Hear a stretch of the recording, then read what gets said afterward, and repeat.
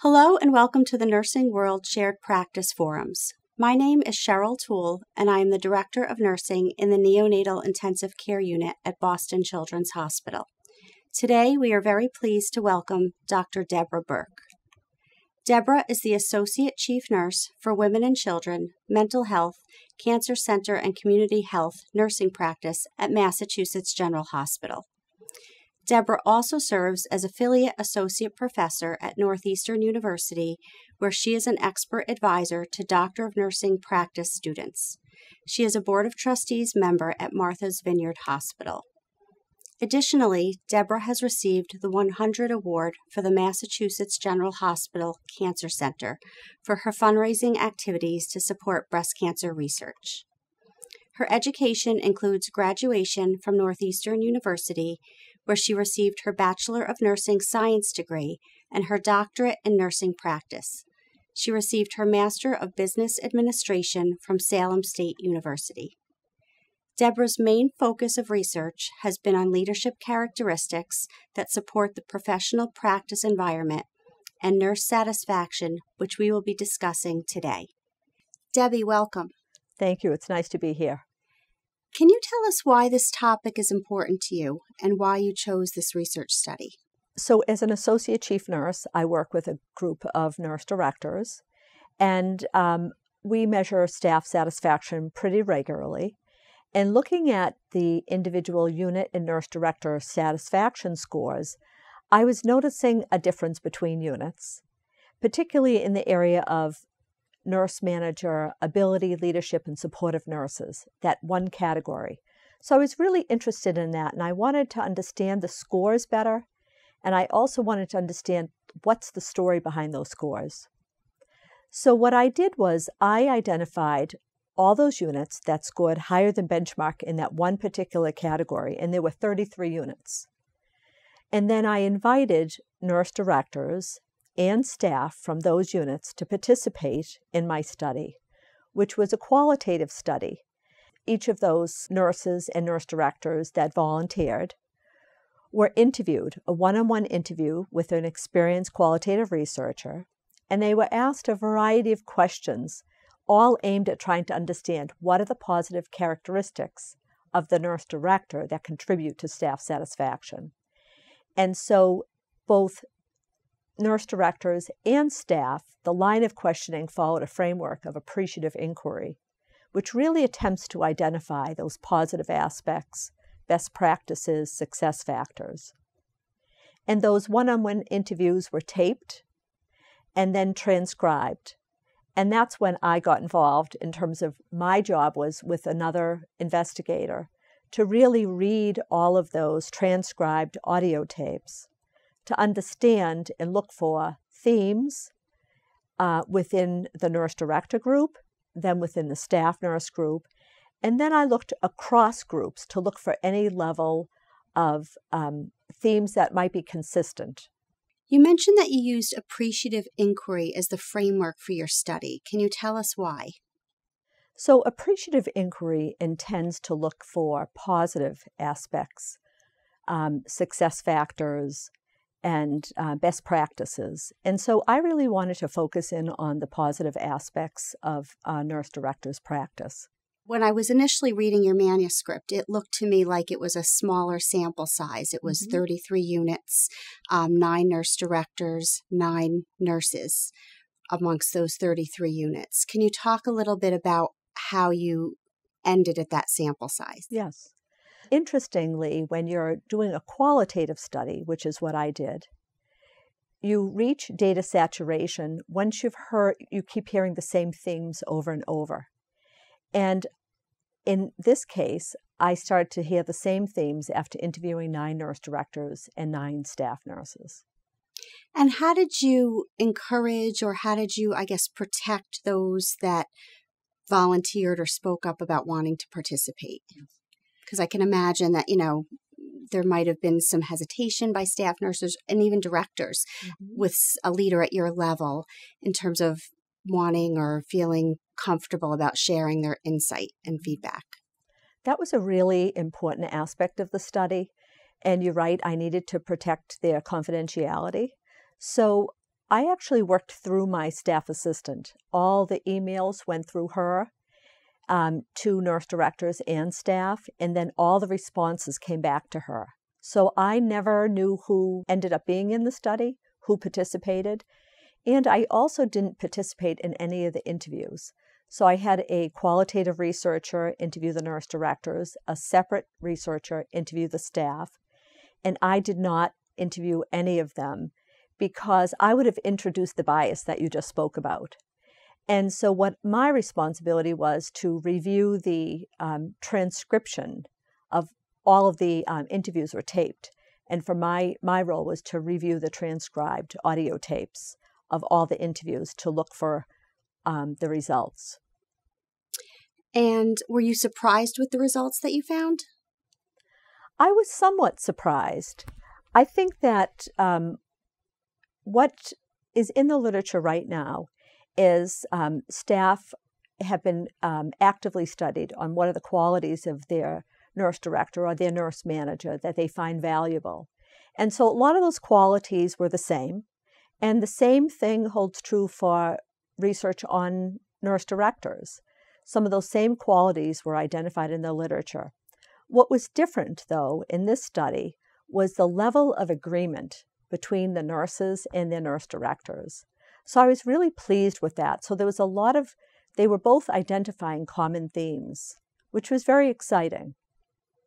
Now, in your manuscript, you refer to nurse directors as chief retention officers, and there's studies that have shown, including a study at the Robert Wood Johnson Foundation, showing that nurses leave their positions not necessarily due to other factors that we might think about, like schedules and pay, but specifically they don't leave necessarily hospitals, they leave their manager. Can you expand a little bit on that? Because as a nurse director, I want to know more about that. Yes.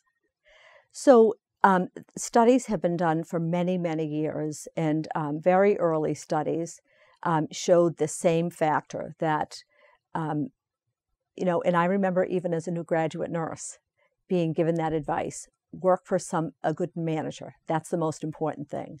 And I think that studies have shown that that is true, and that, and you mentioned the Robert Wood Johnson. Robert Wood Johnson actually funded a study that looked at like the top 10 reasons why nurses leave their jobs. And one of those was their manager. So staff are looking for good relationships with their manager, particularly new graduate nurses who are looking for someone who's supportive, who's understanding, who understands the practice environment.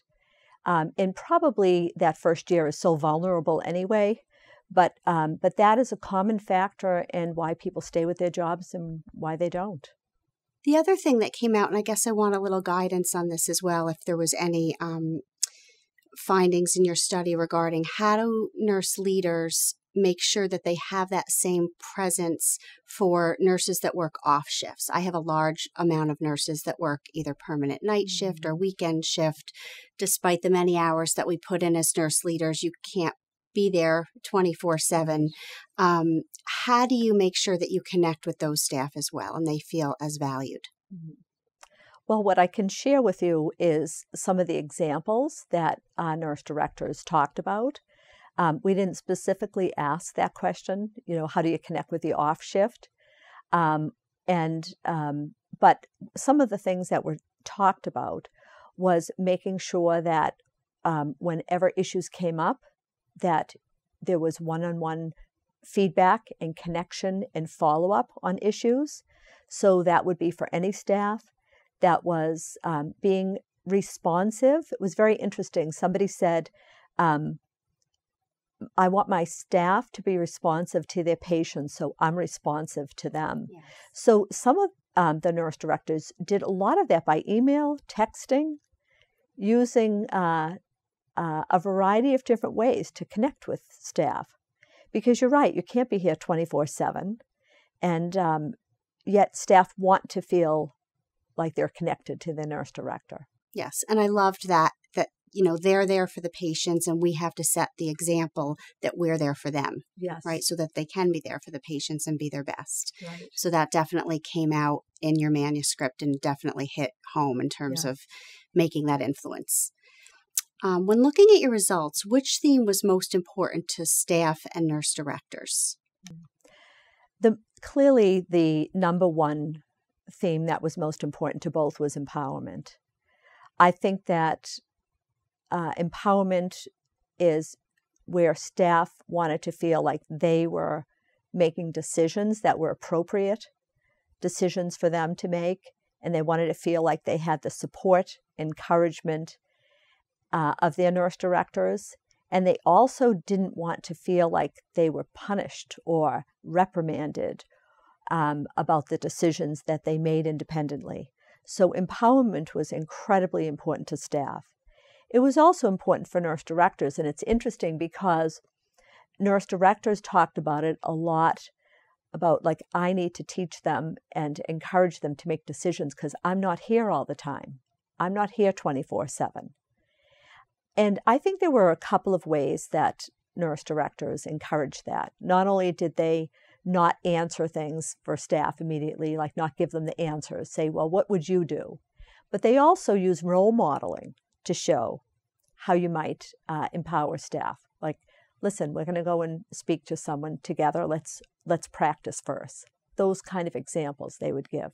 Yes, and I think that's so important. And I think it also came through in terms of the decision-making, not micromanaging. Yes. With that decision-making, that shared ownership. And I think that's something that comes with time, because I think sometimes developing leaders, they want that decision-making autonomy, but the ownership and accountability, just in case the decision's not quite what ends up being the ideal, that sense of responsibility is a little bit intimidating. So I think as a nurse leader, trusting their decisions, and it was clear that in some of the dialogue you received and some of the themes, that the nurses felt like even if the decision wasn't necessarily the perfect decision, that they were always supported, that their leader never said to them, it was the wrong decision.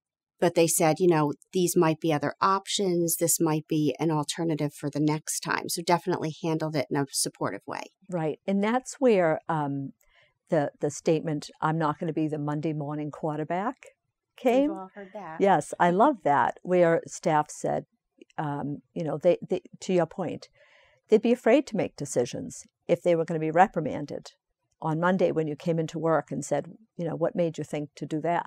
Right. And so I think that they need to feel empowered, but also supported. And then what nurse directors talked a lot about was that was sort of where coaching came into play. Let's relook at that issue, and let's think about maybe now how you might do things differently, or think about this the next time this comes up. So I think that was where that coaching role modeling came into play. Yes. And I think what's helpful is, if they're always keeping the patient and the family central to their decision making, this is what I try to teach them, that, their decision will always be guided in the right direction, even though there might be multiple options. Mm-hmm. Can you tell me a little bit about the environment that you conducted the study? Yeah, so it's a large academic medical center, a magnet hospital. So I realized that also affects the study results, because just by virtue of being a magnet hospital, we try to encourage, for example, transformational leadership skills in all of our leaders. And so, and that is what this study showed. Those are transformational leadership skills: empowering, visibility, role modeling, passion and excellence, all of those. And so that influenced the study. But I also think that being a large academic medical center with lots of different priorities, this was very positive and exciting findings, that we are still paying so much attention to leadership and the importance of leadership in the practice environment. We'd like to return now to the audience and ask our colleagues a question. In your answer, could you first please state your city and country location? The question is this: In this study, empowerment was found to be the most important characteristic. Can you give some examples of how you use empowerment with your staff? So can you expand a little bit about what were the themes that you found? Yes, so let's talk about the nurse directors first. So the nurse directors identified 3 themes that were important, that they felt were important for their staff satisfaction. Those 3 were empowerment, visibility, and role modeling. And I'll share a little bit about what I mean by each of those. So for empowerment, nurse directors said, I support their decision-making. I don't second-guess staff. For visibility, I round on patients, so I'm available and accessible to staff. And then role modeling. I role model problem-solving skills, conflict management, and I also role model professional behaviors. And then for staff, they identified the same 3 themes: empowerment, visibility, and role modeling. But they described them a little differently. So empowerment was, they would say things like, she shares control. She trusts me in decision-making. For visibility, she connects with me and we have meaningful interactions. And for role modeling, she never looks stressed and she always looks professional. So those were the themes that each group identified. And then there were unique themes. So for example, the RNs identified manager passion and vision for excellence. And one nurse said, I love what I do, and I think half of it's because of the environment that I work in. And she maintains that environment. And then another nurse described her manager's passion as contagious and exciting. And then the nurse directors also identified one unique theme, which we called authentic presence. I should say that visibility was actually very different than presence. So both groups identified that visibility was important to them. Nurse directors talked about making sure they were visible on the unit. They had an open door policy. They were accessible, and mentioned a variety of ways that they ensure that they're visible. So maybe they would round on patients so that they're in the room so staff could see them. Maybe they'd be at the front desk or the nurse's station so staff could have easy access to them. Whereas the concept of presence was something that nurse directors described, and they described it as authentic presence. And that is the purposeful, like getting to know each individual, getting to know them personally, professionally, getting to know about their practice, what are their strengths. And so it was, so you can see the difference between visibility sort of being around, whereas presence is that connection, that one-on-one connection. It was so inspiring reading some of the actual quotes and dialogue from nurses. As a nurse leader, you know, reading it, I just couldn't help but think, wow, it would be so nice to hear this, you know, from your staff and really be able to connect in that way to hear this feedback. I think that's why we all do the work that we do, Yes. To kind of see that work through the lens of those that hopefully we're supporting and bringing up, and that feel. I know one nurse said, you know, she makes me feel important. Yes. And I think that, you know, as a nurse leader, you want to make all of your nurses feel important because the work they're doing is beyond important. We'd like to stop now and ask our colleagues around the world a question. In your answer, could you first please state your city and country location? The question is this: if you were a nursing director, can you describe to us what creative ways you use to be present with your staff? Of the units that didn't score as high, how did you share this information with those units and the nurse directors? And what supports are set up to continue to develop those nurse directors that might need a little bit more help in getting their scores up? So the first thing that was really important, obviously, was to share the results with the organization at large, because I didn't really know who participated and who didn't. And so what we did was, after the results were finished, I presented them to the entire organization, both staff and leadership. And so that I could share what our findings were. And also, frankly, so I could thank everyone who contributed to the study, because I think that I appreciated their time, but also their honesty. But it was an opportunity for all of us to learn from as well. And then I think that continues now. So, for example, we've had nurse director retreats where we have, now that the study's been published, where we've read the article and talked about it.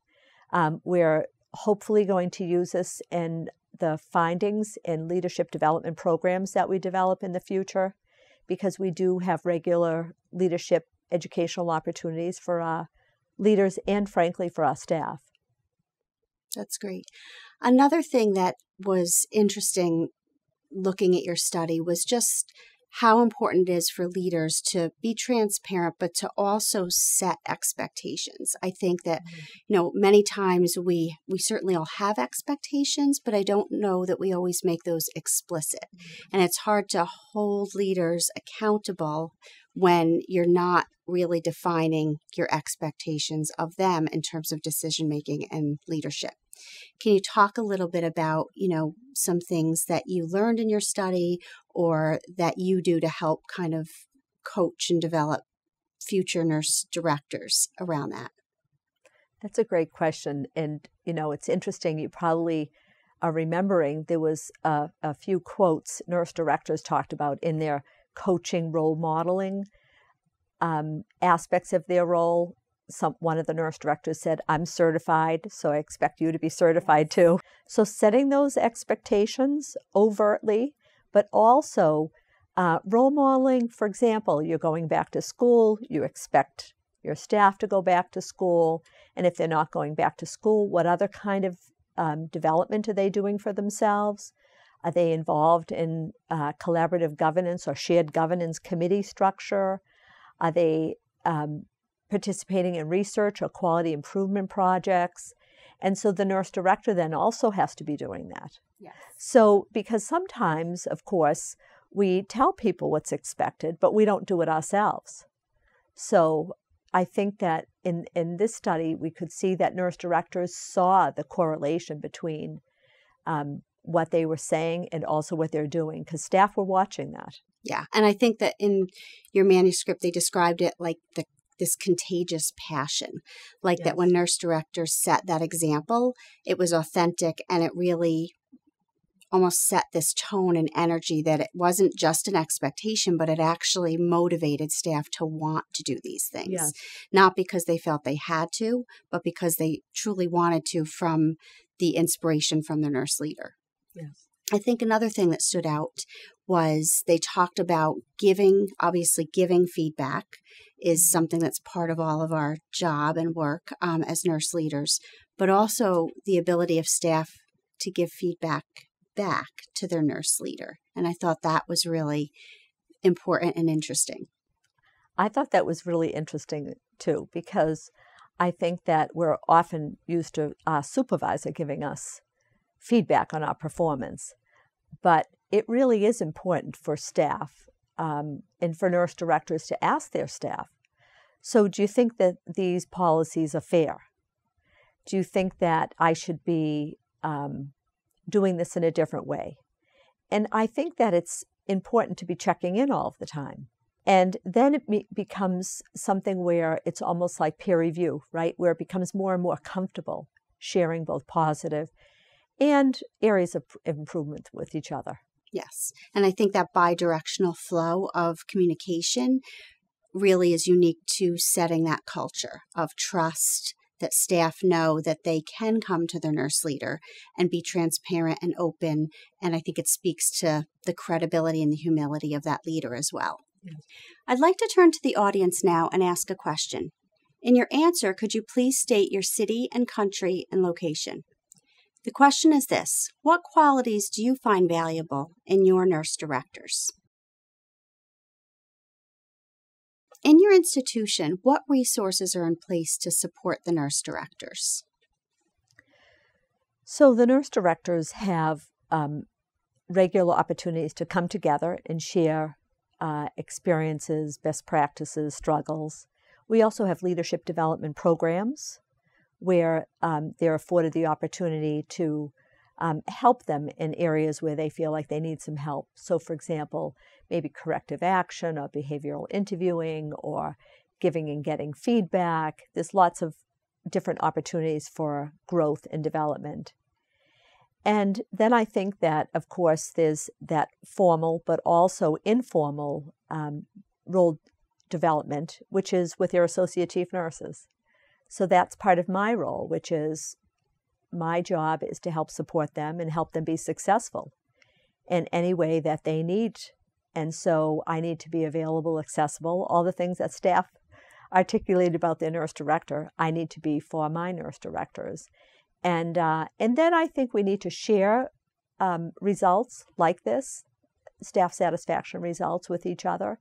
We need to share results with our own staff to get feedback, but also I think it's very important for people who are scoring high to share why they think that's true and to help those who maybe are struggling in some areas. I think that's so important. And I think that can be done in a positive way where you can say, I think, Susan or Charlotte might have a really good way of going about this rather than pointing out the way that they're not going about it. Absolutely. That's the appreciative inquiry framework. Yes, which is very looking inspiring. At positive. Exactly. That's great. And I think that in terms of supporting nurse directors, we all are also responsible at some point for succession planning.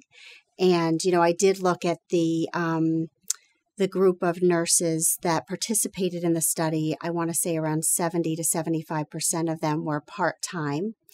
And although it was multi-generational in terms of the participants, there was a larger proportion of nurses around the age of 50 to 55. Mm-hmm. And so I'm just trying to think of ways that we as nurse leaders can kind of look toward the future of bringing up the next generation of nurse directors, and what are some of the things that we need to think about in leadership positions, bringing up that next generation.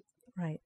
Well, and I think that although we didn't look at sort of generational differences in this study, I think that it still speaks to what's important. And as we mentioned earlier about the Robert Wood Johnson study, that particularly during the first year of employment for staff nurses, they're looking for sort of that connection, that support, that relationship.